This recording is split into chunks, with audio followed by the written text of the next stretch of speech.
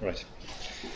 Okay, so what I'm going to talk about today is Joomla custom fields which are introduced in 3.7 and how we can use them to their full potential. We'll maybe have a few questions as we go along, but try and keep the main questions to the end. So Joomla, as it was, is amazing, but it has limited flexibility. Let's say you're building an estate agent or a realtor website. It doesn't do what you need necessarily. You want to be able to add energy efficiency reports, survey reports, floor plans, availability of broadband information, addresses, school catchment information, lots of photos and things. It's just Joomla out of the box. Doesn't do that. Cookery website with recipes, you might want to show lists of ingredients, preparation instructions, nutritional information, allergen lists. You could put it all into the content, into the descriptions, but it's very, very difficult to manage. If you're running a club or a society website, you might need information about membership numbers, qualifications, what teams they're members of, competitions, match score results, and so forth. So what are your current solutions? Or before Joomla 3.7, what were the current options available for achieving that? Some of that you could do using the Joomla user profile plugin or other plugins that do the same sort of thing. So you could add extra fields into the user lists, such as membership numbers and relationships with other family members and so forth. You could use CCKs or directory add-ons. There's a long list of them available for Joomla. You could write a special purpose component. You could try and find something on the JED that meets your requirements. If it's not there, you probably need to develop something yourself. Probably the very least you'd need template overrides. It becomes a complicated problem. But there are downsides, as I said. They're complex to implement.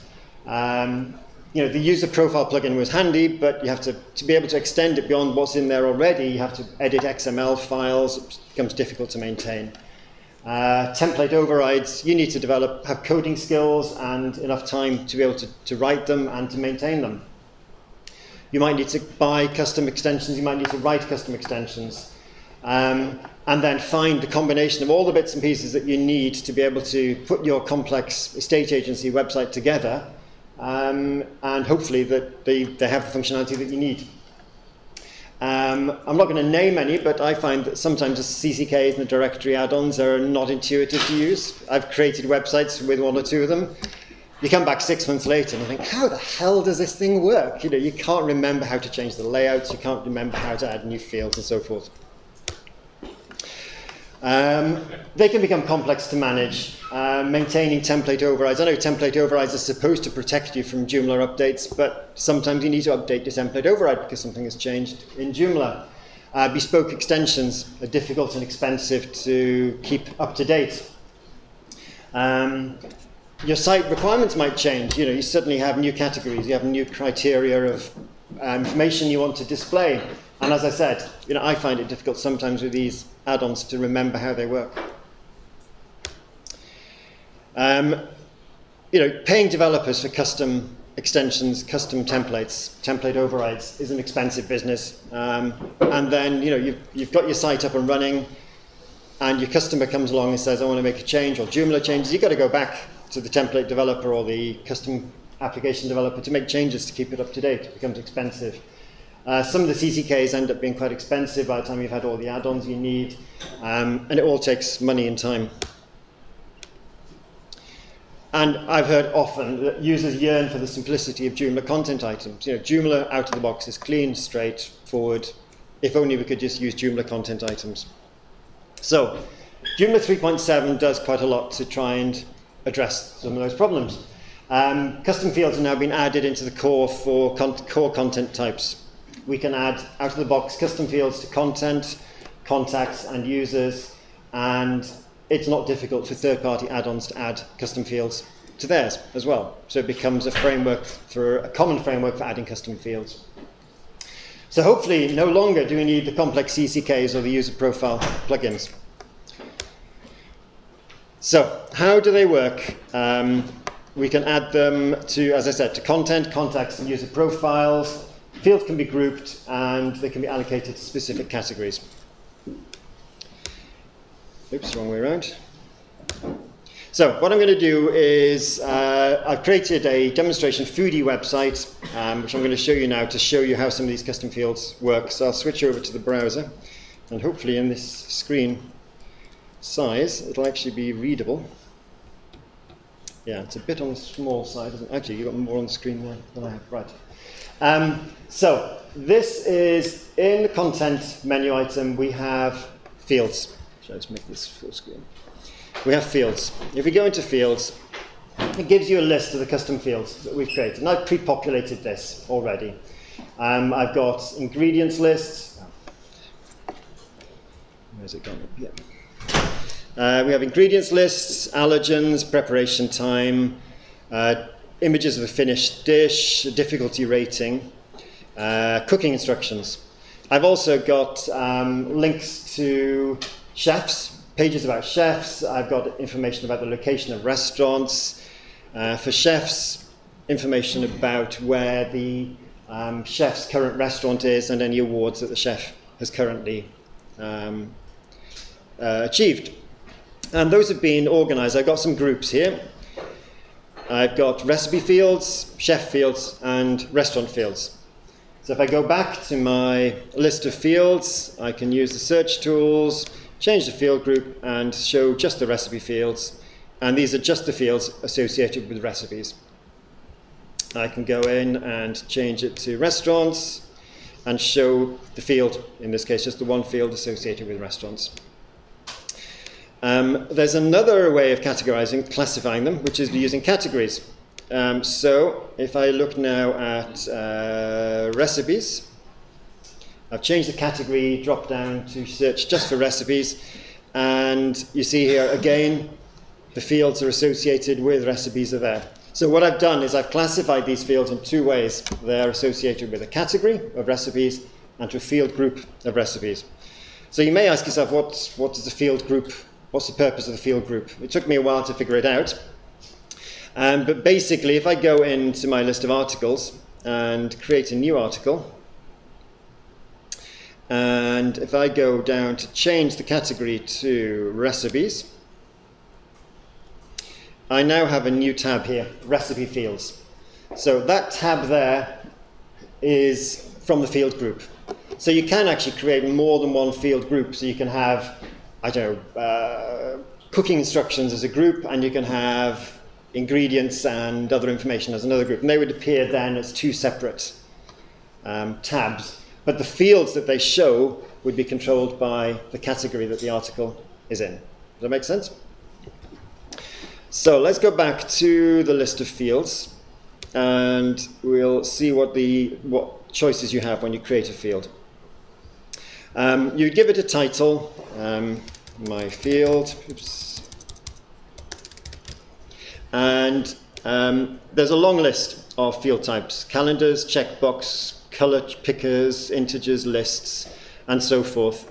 A couple of these are not standard. I've added them as custom field types that I've actually written myself. So that's another benefit. You can actually create new custom field types or have somebody do them for you. If we go for list, for example, again, the page has to refresh. The reason it refreshes is because the choice down here for the list values is an option that's only available for lists. Well, it's actually available for lists and radio boxes and checkboxes, but it's not appropriate for text areas. So the choices you have when you create your field type is associated with the type of field that you've created. So we would just add a text, and we'd add an option value. And when you make it, when you added it to your when you saved it and added it to the field group and you edit the article, you'd see it there. I won't save that now. I'll show you one of the ones I've already created. Let's find a list one. Allergens here. So it's my list of allergens, and I've got here milk, nuts, mustard, crustaceans, sulfites, etc. So forgive me if you have an allergy that I haven't listed, but I try to be reasonably comprehensive. So if we now go into an article, and let's search for a meat and poultry recipe. We can go in, edit the pizza recipe. and you see the recipe fields are there, and we have a list. A text area field for our ingredients. Allergens, I set it up as a multi-select list, so I can add in other allergens. So I can say now that mustard is in my pizza recipe. In my case, I've also created a text field for the preparation time, an image, and difficulty rating, a bit of an HTML editor. So basically, you can easily add all these fields to your articles, and all of a sudden, you've got a structured recipe with the information you need about a recipe. In my case, I've added in here a new field type which I've created, which is a related article. So you can go in and create a linkage to, in this case, the chef. So we know which chef created this recipe. So that's basically how you go about creating fields, field groups, and categories. So it's a very quick introduction, but does that make some sense? The best way to understand it is really just to play with it. I'm going to show you a few more subtle things that are hidden from your first view in just a minute, but that was just to give you a quick introduction. So any questions about that before I move on? No. Okay.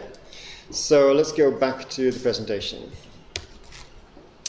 So we've talked about creating different fields for different content types, which you've all done by category and by group. So that was the first step.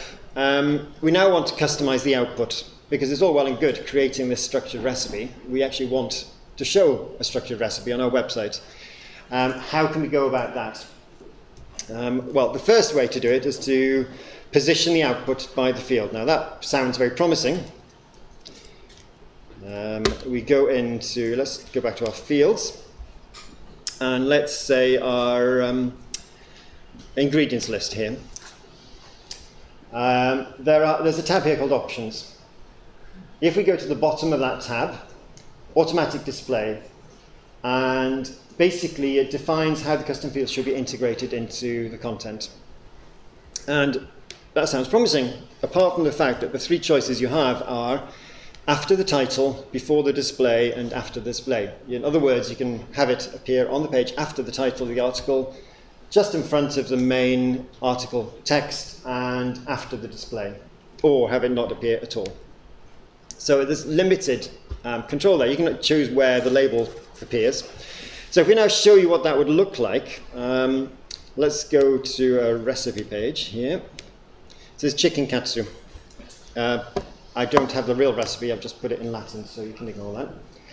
This is what it looks like out of the box. I've got the title, the preparation time I've set it up to appear after the title, so that's where it appears. Oops, sorry, I've got fat fingers here. Then I've got the description, and then I've got after the display, I've set up the ingredients to appear, the allergens, my finished dish image, difficulty rating, oops, and the cooking instructions. Not very pretty, is it?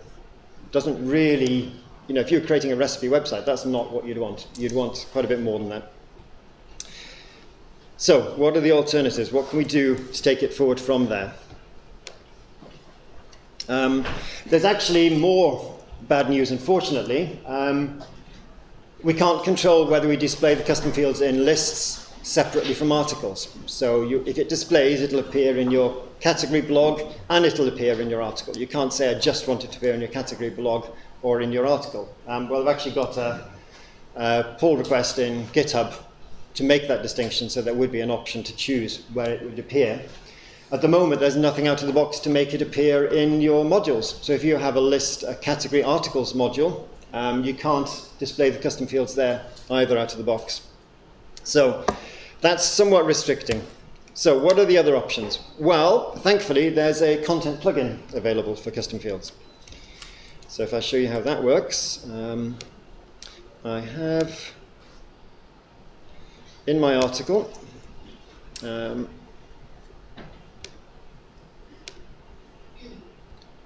is in my home article. No, is it my home article? Where did I put it? No, it's in my restaurant. It's my chicken katsu recipe. Sorry. What I've done is I've broken my demo and I'm putting it back together again so that you can see how it works. I've got to remember all the things I've done and do it in the reverse order. So back into my chicken katsu recipe. And you see here, I've got a couple of content plugin outputs. Field 1, I've got field 1, comma special, which we'll come to in just a second, and field 1. If I close that, go back into my plugins, and re-enable the content plugin. The content plugin is enabled by default. I just switched it off so you could see out of the box how it works. So our chicken katsu recipe, before, when we were looking at it at the front end, it was showing the plugin output. So if I now reload this page, you can see that it's showing me the ingredients list, because field 1 was the ingredients list. Because unfortunately, again, you can't use the field by name, you have to use the field by ID, which is not brilliant. The other problem, of course, is that the person creating your content, you can imagine creating a fancy little description layout, but you have to tell your authors, you have to put this bit of funny code in here, you've got to put this funny code there all the time to get the articles to look the right way. It's not necessarily particularly usable. So that's one constraint that you have. So what can you do beyond that? Yes? If you use the plugin, then you have to put none on the before, after. Exactly, because it would appear twice. Exactly. So you'd have to do none. Yeah, exactly that. So did everybody understand that? Yeah, so you have to choose the display option to be none. Otherwise it would appear twice on your article. You can create layout overrides. People familiar with template overrides and layout overrides? Yes? Who's written a template override in their time? Yeah. Well, layout overrides work in a similar way to template overrides. I'm going to go into my code base here. So this is my, well, by the way, JAB17.net isn't a real domain, it's running on my laptop, so don't try and find it. I did. You did already. I'll show you, the thing is I've got a real online demo which I'll show you at the end, but I didn't want to break the real one. Does that make sense? So let's go into, so this is my template. I'm using a free UTheme template. In my HTML directory, in there's a folder called layouts. And in there I've got com content and com fields. They're slightly different. If I create a layout override in my com fields folder, it'll affect com fields everywhere. So it'll affect com fields in all the different components that use com fields. If I create a layout override within com content, then that layout override will only affect the layouts within com content. So it's useful to know that. So if I go now to com fields and try and rename this folder, rename that. So now that's going to be available. So notice here I've got two overrides. All I've done in this override is copy the original one and put a little message at the beginning. I'll show you what that means. The render, and the other one is special. Now, do you remember when I showed you that article? I had field 1, comma special as the input for content. So you can actually tell the custom fields plugin to use a specific layout, and in this case it's special, and the special one would be picked up from this layout folder. So if we now go back here and I reload this page, I've got one here. All it's doing is writing out to say that it's picking up, it's not even outputting the custom field. All I'm doing is saying that it's picking up the layout override from special, and then the second one is picking up the layout override from com fields, the general one. So it's just to show you, it's not to do anything clever with that layout, but it's to show you where you would put that file. This sort of information is got in there, if I can get rid of that. It goes through, if you were to look at that layout in detail, you'd see that it lists through the fields, picks up the fields. If the field value is blank, it doesn't display anything, and otherwise it just renders the output. So it's not doing anything particularly clever, but if you wanted to change it, and you wanted to put wrappers around some of your fields, or do some fields differently to others, that's one way of doing it. Now that render field as opposed to the special field, that would affect the output of all your custom fields, not just the one from the content plugin. Does that make sense? So if you were wanting to just affect the one in your content plugin, you'd use a special layout and create a special layout override for it. Right. So who thought that was easy? Lots of many. So we talked about universal layout overrides and component-specific overrides and special layout overrides. You can also use template overrides. And what I've done here is, let's go back into the back end. Oh no, not back in the code here. So let's hide these and go back now to my article. Rename this folder.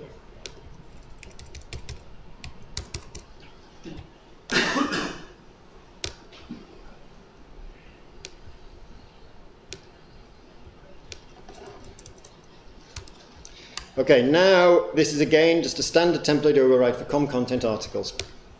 And what I've done in this one, so this is going to be an override for all my pages to show different layouts. So you can see here now I've got a fairly simple layout here. This one is the default one. And I've also got one called chefs, one called recipes, and one called restaurants. So we're now starting to say what we really want. We actually, layout overrides are just about changing individual fields. The content plugin is not really ideal because you've got to get your end users to put them into your articles, which is not usable. So really what we need is probably a template override to have real control. And we're using code. I don't know if people are familiar with load templates, but what it means is that I can use this. Joomla will pick up the default template by default, and what I'm doing with it is saying, right, if the item is in category 8, then I'm going to use, that's the chef category, I'm going to use the template for chefs. If it's category 14, I'm going to use the category for restaurants, and if I'm in category 10, I should have a long list of those because I haven't added them all in. It would pick up the recipes one. Otherwise, it falls back to the core Joomla content template. So that's the sort of template override you could create. And what does that do to our site? Geraint? Yes. Restaurants in the column name is misspelled. Oops. Well, it does. And if I was going to show the restaurants page, it wouldn't work. But I was going to show you the recipes page in any case. Right. So we've got that done. So we now go into the front end of the site. And oh yes, this I've not shown you this in. Chicken katsu. So now reload the page and see here at the top it says recipes layout. If I go back into the code here and load the recipes page, this is all I've done. All I've done with this template override is stuffed recipes layout at the top and then done a quick dump of the custom fields, and then the rest of it's standard. But it's to give you what you need to be able to create that template override. So in other words, this is now the file that would give you the recipes. To access the custom fields, you access it via this item JC fields. It's a list. Again, unfortunately, it's not indexed by field name. It's indexed by field ID. So if you wanted to show the allergens list, you'd probably have to look through that. You'd either have to remember that allergens is number 3, or you'd have to search through it looking for the name of that field and outputting it, which is not ideal. So you can see now, if I go back to the article, I've listed the ingredients, the allergens, the preparation times. It's basically just a list of the fields with the recipes layout on the top. So all I'm doing there is showing you that the template override is being used and is doing what we need. So back to the presentation. So is that something people would be happy to rattle off day after day, creating all your fancy layouts for your recipes and yeah. Will you mention how to render it with the name? Or to find it by name? Yeah. Yes, so if you hang on for a second, here, if I do now a good old var dump. No, I meant you can map the name to the field and then output the field. Yes, yes. What you could do is as follows. You could have, oops, fields by name. Have another, oops.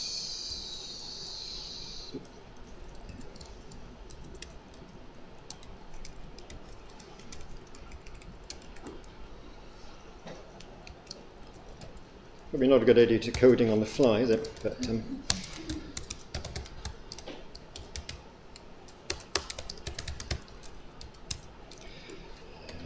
so what are we interested in? The allergens.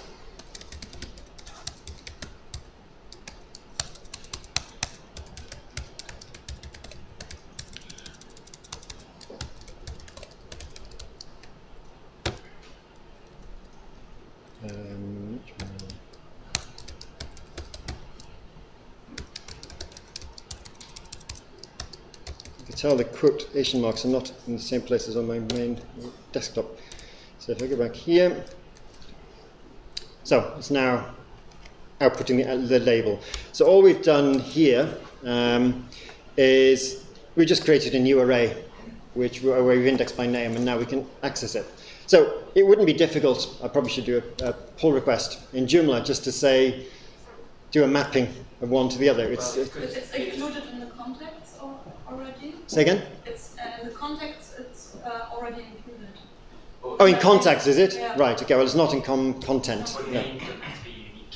The names might not be unique, that's one problem. By category, you might have the same name in different categories. Yes, it'd have to have a name.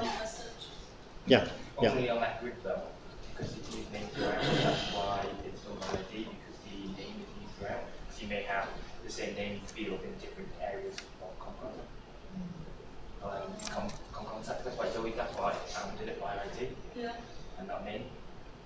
But we could, it'd be easy to write a helper function that would give you the field by name. I was actually thinking what we should do is have a couple of helper functions to do some of these things, just to make them a bit easier to use. Right. A small remark, but you have also the raw value. Say again? You have also in this custom field the raw value that give you... The raw value, yes, the unformatted value, yes, yeah. Sometimes important. Yes, so your list fields, what it will output is the text value of the list field, but in the raw value you'd have the option value available as well, because you might need that for, I don't know, for example, for putting class names around blocks of content on your page, for example. You don't want currency signs and things in, which you might have in your formatted value. So all of that's well and good, but you either need users who are happy using content plugins, or you need to have coding capabilities. What I'd like to show you now is another way of doing it, which is an add-on that will allow you to manage the layouts for you. So you don't have to do the coding of your template overrides. You don't have to do the coding of the layout overrides.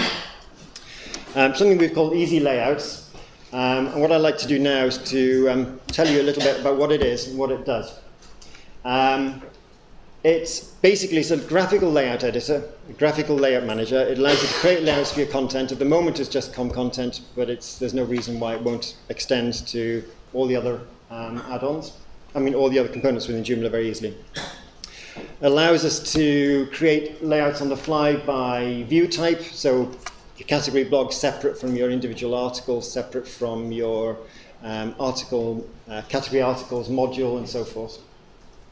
You can have different layouts by category, so you can have different layouts for recipes as opposed to restaurants or other content types. It's probably best demonstrated now by a demonstration of what it would look like and how it would work.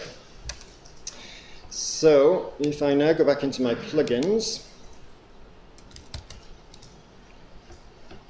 and enable that, first thing I'm going to do is show you my chicken katsu recipe. So now all of a sudden my chicken katsu page is looking more reasonable. Got a nice picture here, links to the chef creator, Luke Skywalker, ingredients, allergens, information about the article, the difficulty rating, preparation time, the description. I've still got my custom field, my content plugin bits in there, so ignore that. Final image, preparation instruction, and so forth. It's all laid out for you nicely there. And one little thing while I remember about it, this image here, I get the image information. Where has it gone? View image information. Can you see here, this is now images, demo, recipes, meet 800 by 600, and then the photo. That is actually the main image. You know, in content you can add main images and introduction images, intro images to your articles. I don't know about you, but I download a photo from my stock photo company or photo I've taken. It's a 2.5 megabyte photo. Your users will do the same thing. You upload the photo, and all of a sudden your site's full of 2.5 megabyte photos. So one of the things that we do is have an option to control the size of that image. So straight away, you're not going to be ever showing huge images. If I show you the meat and poultry page now, the list of articles, we've got a category image, separate, different information here. We're not showing all the fields, we're just showing a subset of the fields, and so on. And down the side, it's using the category articles module, picking up the image. Again, this is something you'd have to use a template override for the module to get, because there's no way of getting custom fields at the moment into module output. If we looked at the menu at the top, the restaurants page, the layouts, in this case, oops, what did I do? The API. Oh, I've changed, yeah, I changed anyway, there was a map. Did you see it flash up very briefly? The map was there. And it basically, different layouts on this page. Again, the map's missing there. And if you look at the chefs, different layout again. And all of this was done without any coding of template overrides at all. What we're using is a tool back here. The component's currently called Simple CZK because we didn't have a name for it, but it's not really a simple CZK at all. All it is a layout editor. It uses the core Joomla content, the core Joomla fields, and the custom fields. So it's not just the custom fields, it's picking in the core fields like the images, the full images, the introductory images, and so forth. Let's go down, look at, oops, go down to the article blog, no, the single article one for the recipes, meat and poultry, fish and seafood and desserts. So if I go into this one,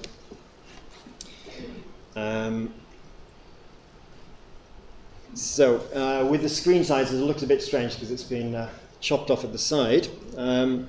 But here what I've done is I've specified which categories this layout applies to. It's got options to hide and show advanced options, so you don't have to have all the complex options. I can choose an output framework, Bootstrap 2, Bootstrap 3, UIKit 2 or 3, or no framework at all.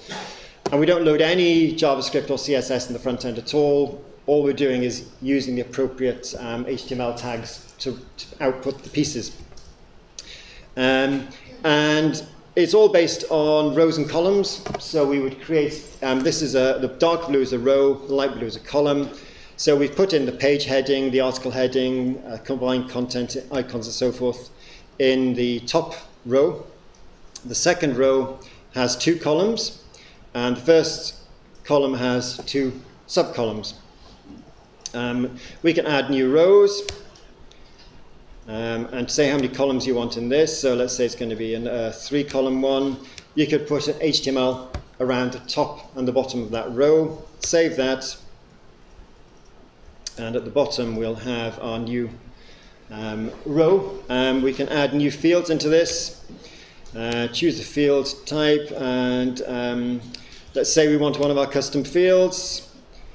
Again, you can put an HTML wrapper around it. Layout, whether you want the layout to be a block or a field. So in other words, whether you want it to force a new line where it is or just to be inline. Most of the time you probably want it to be inline.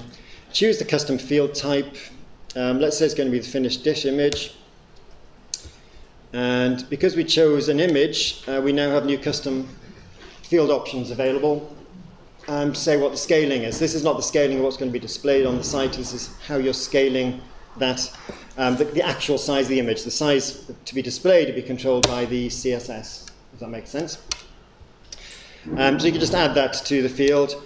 add to the column. If you don't want it where it is, you can drag and drop it and put it in another block.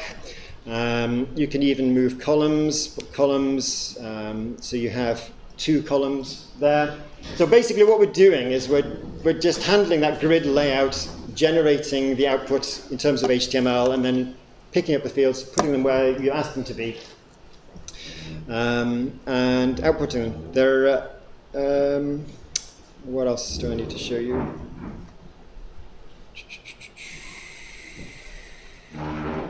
Oh yes, I was going to show you about the images.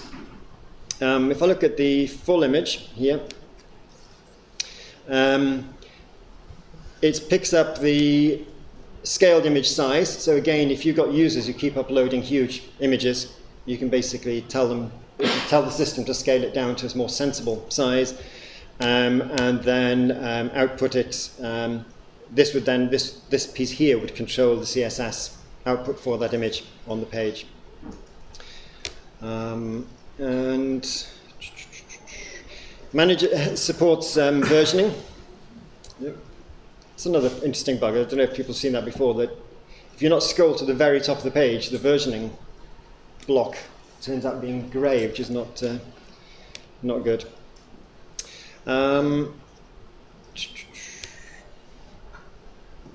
That's basically it. You can basically, as I said, you can create layouts for all your different types, as I've got here, including the category module. So you're not just limited to controlling the output on your component. You can now control the output on your modules as well, and say which categories they're going to be available for. So if we go back to here.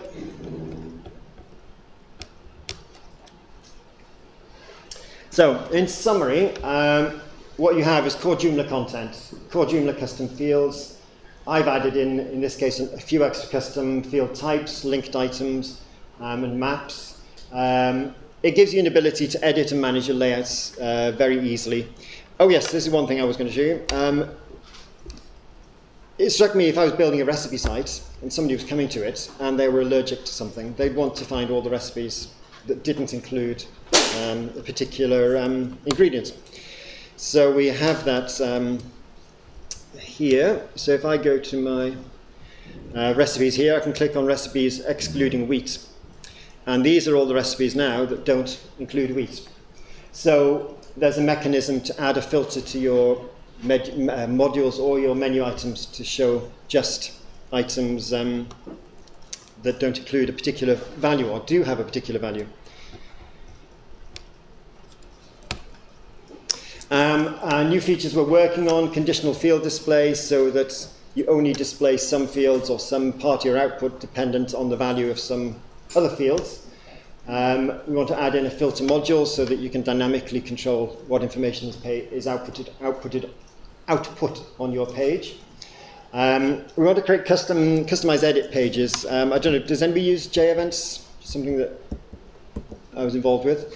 That's one of the things that we do in JEvents is you can create edit pages for your events. You can control how the edit page is set up. So you can imagine if you have somebody on a recipe site, you just want them creating recipes. You don't want just them to have access just to the recipes category. There's a lot of things you want to hide. You don't want them to see all the bits of the edit page that you don't want. So that's something we'll be incorporating in basically as well, which is controlling the layout of the edit page as well. And we're looking to add more custom field types and outputs. So for example, we have a link between recipes and the chef. Well, it'd be good on the chef's page to show a list of all their recipes, so that it's a two-way thing. And that's the layout of the, where the demonstration actually, the real one is, which is demo.easylayouts.net. At the moment we haven't set it up with back-end access because we just finished it beginning of the week. You can see the front-end pages for now. So, any questions? You mentioned in the slide just before, you could have customized edit pages by type. Is that front end editing or back end? Well, you could set it up for both. We haven't got that done yet, but we've done it in JEvents, so we know how it's done. So basically, it would be a drag and drop interface again to create the edit page. So you say, I want the the full image to appear on this tab, you drag it and put it in the right place. And basically, now your article editing pages would be controlled as well. Is that plugin, is that available now? It's finished, it's usable, but it's not, we haven't made it available yet. It's something we'll be doing in the next week or two. So that's quite fun. Yes. Well, the demo is available. Yeah. That demo is there. If you go to easylayouts.net, it's just a holding page at the moment. So, yeah. Where are the layouts in the system? The layouts are stored in the database, so they're generated on the fly. So we chose not to, because one option we could have chosen would be to write a template override. So basically to generate PHP code, which you could then use. It's actually easier just to have a component that generates the layouts on the fly, because what you need to do is to create code that replicates what that does is an unnecessary complication in our mind. So I cannot switch back to putting it in my template. To what, sorry? Yes, you could. You just switch off the plugin, or so let's say, for example, I mean, continue using this layout with my own template.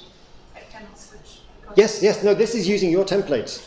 All we've done is, if we go back to the demo here, this page here, this is using the standard uTheme master template.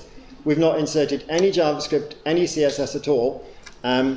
All we've done, this because it's a UIKit template, all we've done is said this block is a UK width, this one's a UK column, whatever the HTML tags that's needed. So all it's doing is exactly what you would do if you were doing a template override or if you're writing complex articles. I meant extracting the layout back to my template, so I have the possibility to fine tweak it, you mean? To code more. Yes, at the moment that's not available. It's something we've thought about. Yeah, it's not something that's available at the moment. Depending on what more you wanted, you could potentially add that into the product as well. Because the product now is going forward to being enhanced every minute. So if there's a feature that you're saying, well, I need this, but it's not doing it. Okay, well, we can add it into the component.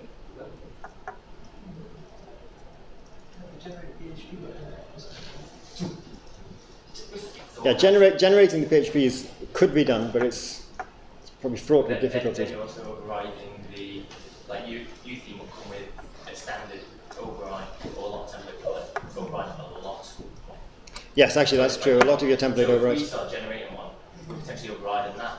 So it's just an unnecessary layer. When you can do it on the fly with very little overhead, and you get what you want, and you've got versioning should you break it. It's not like doing a volatile style all the time, and you've got all your custom fields in a nice overall layout which you can drag to any Oh, yeah, potentially. You know, if you're building a very sophisticated site for somebody and you want to knock up a quick prototype of what it would look like, you know, this might not be how it would look for them eventually, but you could use this to quickly lay things around and say, what do you think of that? You could even do it when they're sitting there in front of them and say, what, should we move this block here, should we move that block there? Then when they're happy with it, you could then go off and recreate something more fine-tuned in a template override when you actually have time, but get the initial quick impact with the client just with the prototype. Anything else? Yeah. One general question about custom fields. Yes.